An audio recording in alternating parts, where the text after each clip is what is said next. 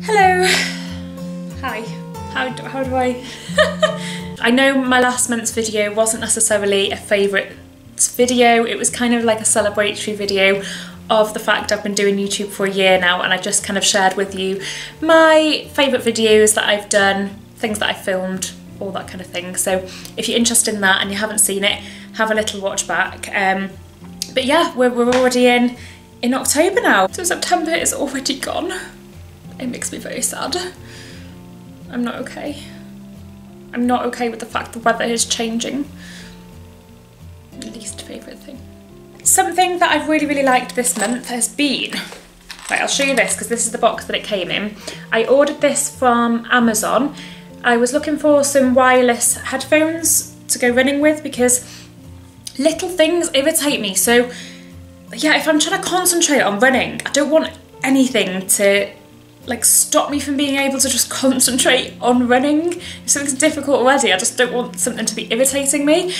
So when I have my normal headphones in with the wire, it just kind of like, I don't know, it just bothers me, like if it's irritating my neck or something, and once I start thinking about it, I can't stop thinking about it. Is that a bit weird? I don't know, is anybody else like that? But anyway, I looked for some wireless headphones, and the only things I could find were those ones where, yeah, there was a lot of them where the earphone bud is the one where you stick into your ears, and I hate those. I can't deal with them. My other headphones would just kind of like sit in my ear but had like a little loop around the side over the top of your ears to keep them in place, but they didn't have to be plugged into your ears. I really can't deal with that. So when I spotted these, they're not going to be in here now. Yeah, they are. They're not very heavy, so it felt like they weren't in here. When I spotted these on Amazon, I thought these would be perfect because they are wireless, but also they're like mini little, like actual headphones. So it's not even a bud that goes into your ear at all or sits on your ear. It's literally just sits over your ear. Shall we put them on? I'll put them on to show you. I can't do it with my hair down. Something like this. So yeah, they just, yeah, without the hair in the way, they just sit on your ear like that. But like, you might think, oh, but they might not be too noise cancelling, but to be honest, I don't want them to be, because if I'm out running, I also want to know what's going on around me.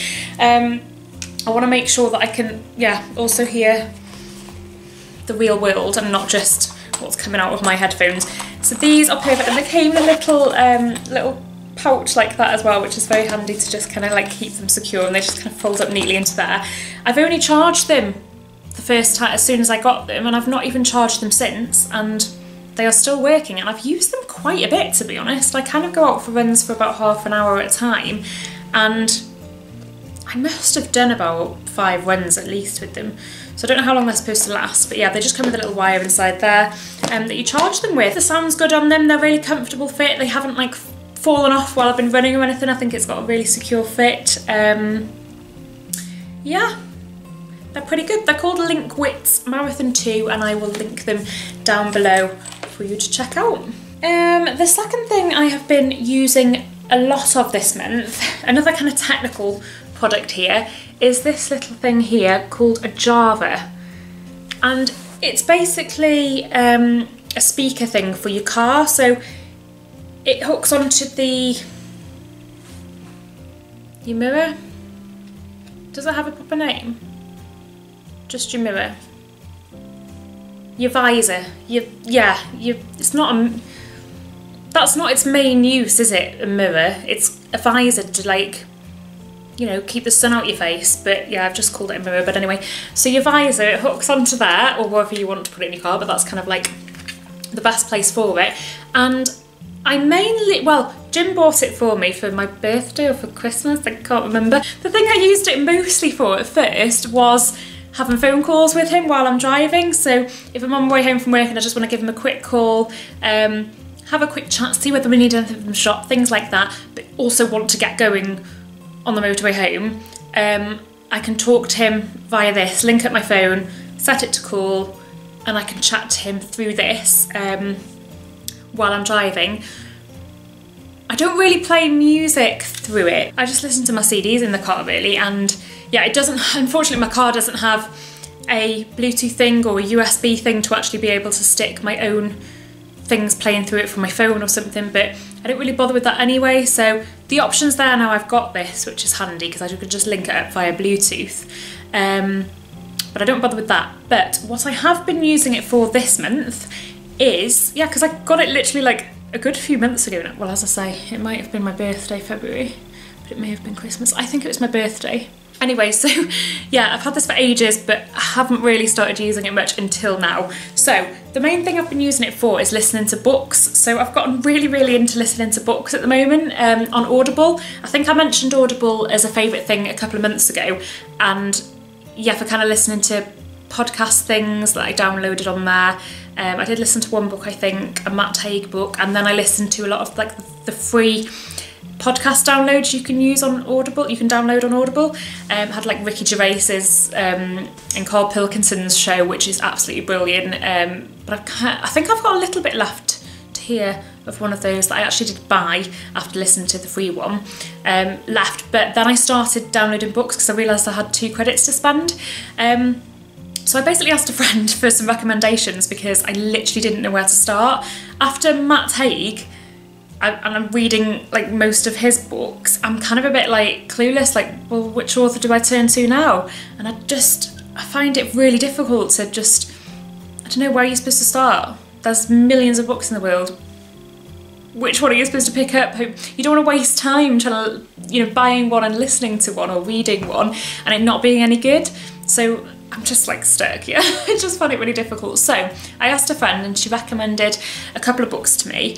Well, she recommended a few and I kind of picked out a couple to download. So the first one I have completed this month. I literally listened to it in 10 days and finished it. And that's a miracle for me.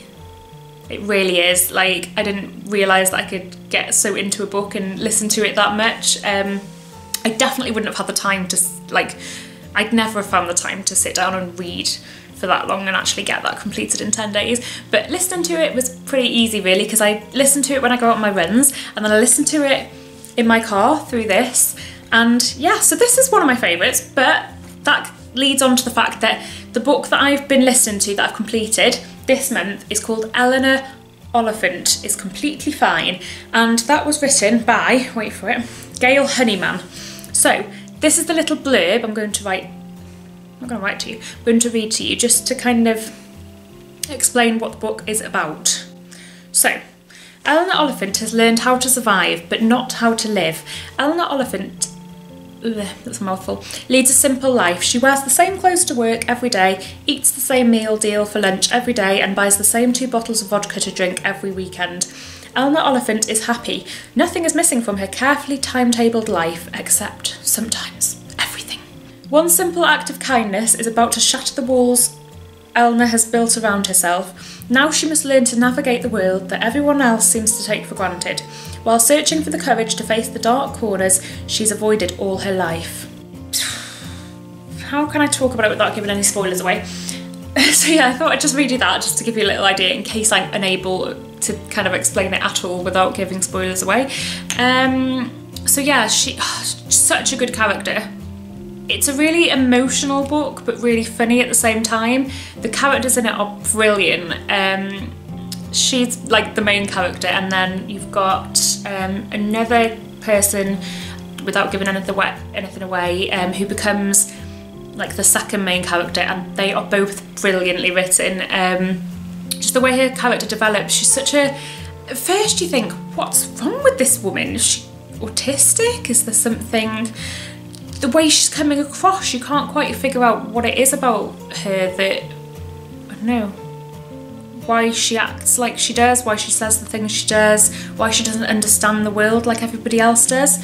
And then the story kind of unfolds and she explores things in her past, and it all kind of comes out over the course of the entire book, exactly why she's like she is.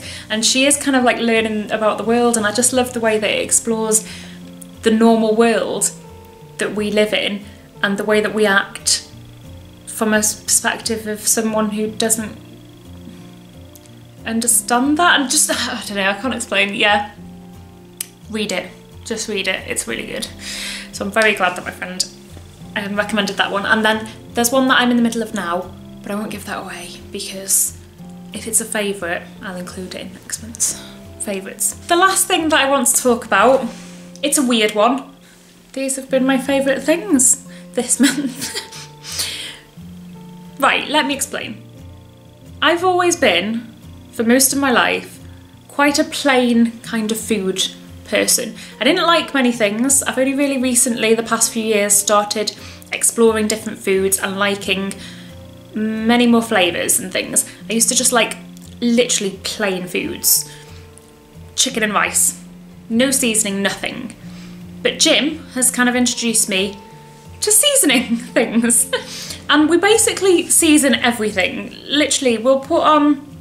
we kind of started it when we started making our own chips out of baked potatoes and sweet potatoes, and we'd put, like, for example, this is just a season all seasoning, which has paprika, black pepper and celery seed in. Very random, didn't even know what it had in. So that's the thing. I would never have eaten things. I know this is just like seasoning, but I literally would never have eaten things that I didn't know what was in it. I needed to know exactly what was in it. I'm still a little bit like that sometimes, but like, yeah, I probably wouldn't have even eaten that because I'd be like, oh my god, what's in it? I don't like pepper. No, not doing that. But, and then this one is just mixed herbs. And there's no particular brand of seasoning or anything. We'll literally try anything. We've got a bunch in our cupboard. These are just an example. We bought this one yesterday, called garlic salt, and I used it on some chips yesterday. Yeah, so we started using them when we were making our own chips, but sometimes we'll have normal oven chips and we'll literally still put these seasoning on them just to give them a bit more flavour. I just absolutely love covering things with flavour now, because I'm not boring anymore when it comes to food. I don't think so. Anyway, I'm going to wrap this video up here because it is dinner time soon, and the smell of these herbs is kind of making me hungry. So let me just, one little double check just to check I have talked about everything. I haven't, I have one more thing. Wait, don't go anywhere. My last thing that is a favourite of mine is a cleaning product, and it's Dettol, and I kind of forgot about this. I used it ages ago and then kind of like forgot it existed. All-in-one disinfectant spray.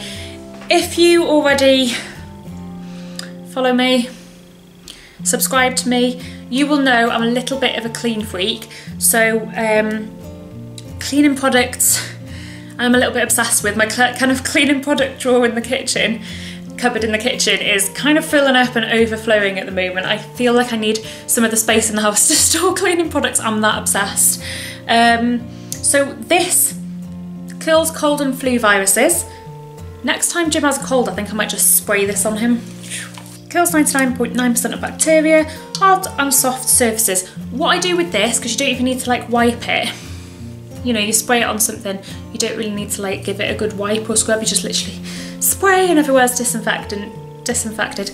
I can speak. I use it mainly for spraying on the bins, so not even just when I change the bins, like I think I do it like once a day. I'll spray this on the bin lids, open and close, just to kind of like make sure all around the bin entrance where your hand goes is all nice and clean. And I'll also spray it on the door handles. I think that's a brilliant tip, it's one of those places that some people kind of like forget to clean, and the door handles are things that you literally touch every single day, especially like the bathroom door, things like that. I mean, hopefully people wash their hands before they leave the bathroom, but it's just still a bathroom, isn't it? You still just got to be careful. So I like to spray this on every single door handle in my house. Don't forget the front doors, everything like that. Yeah, I'm a little bit obsessed. Thank you very much for watching, and I shall see you in whichever video I put up next. I don't know what it is. I've got about 5 videos already filmed and need to be edited, so I will get them up ASAP. I promise. There you go. You have it recorded. I was going to say in writing, but you have it recorded. I'm just going to say bye. Goodbye. Please subscribe.